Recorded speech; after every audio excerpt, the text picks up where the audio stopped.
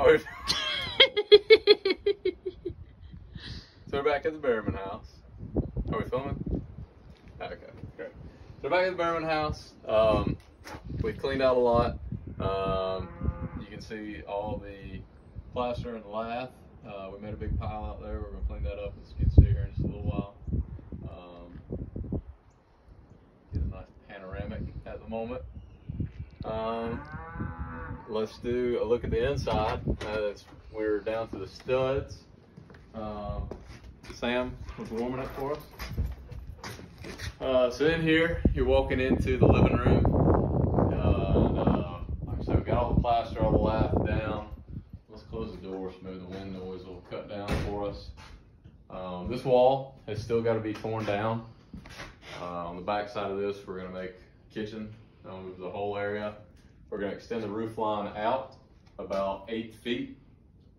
This wall is going to be removed as well to open the living room up and be a walk-through to the front door.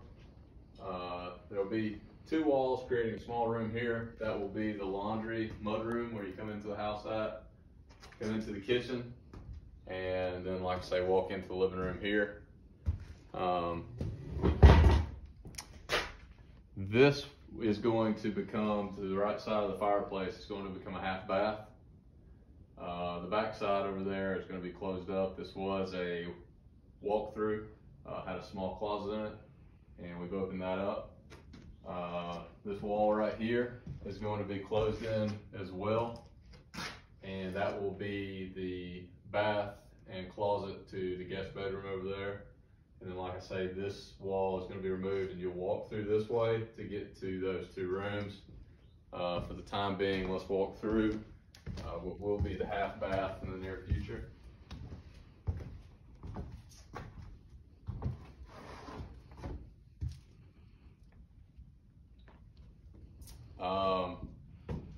So one thing I didn't touch on, come over here, in the living room that I'm sure you can see in the video is what we opened up and found behind the plaster and the lath are these big granite blocks. And we've got the mason coming out here in the next week or so to take a look at the foundation, but also to look at these. They are self-supporting, and I want to see if we can leave them exposed and just fill in the cracks with some type of mortar or something to just kind of dress it up. But what I was going to show is what's actually in between the granite blocks is what seems to be just a mud clay. It's no mortar or anything like that, or at least it doesn't seem to be to me. The wood stove is going to be coming out to open up some of this floor space. And then this wall right here is going to be removed, and we're going to build out 2 stud walls coming out. Right here, you're going to walk through a pocket door into your bathroom and then your closet. And then we're just going to redo these walls. We're going to insulate them. The whole structure has to be rewired and insulate, drywall. All the windows are going to be replaced as well. A lot of them have been shattered from years of renters coming through the place, and they're just going to need to be replaced. Up front, we're going to, this is the foyer of the house. We're going to take it was a single door. I think we're going to go back with some type of double door or something of that nature.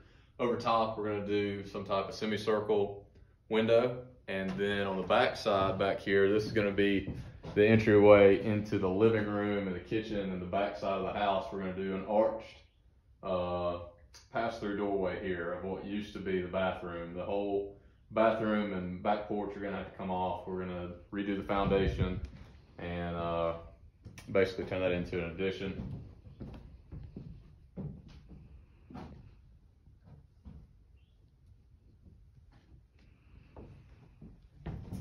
Then the master, I think this kind of looks similar to what was in the first video, except now you can see through to the other rooms, the rest of the house. But again, we're going to take this window here out, build an addition off the back of the house. We're going to have the bathroom and master bath and master closet out of this window right here. And then on the front of the house, I know you can't see it, from the interior, we're gonna redo the whole front porch. We have taken that off, and also taken off the 2 additions on the back. So yeah, I think we're demoed down as far as we're gonna demo. And now we're about to begin the rebuilding process. Hopefully that won't take too awful long, and we'll be posting more videos as we go along. Stay tuned.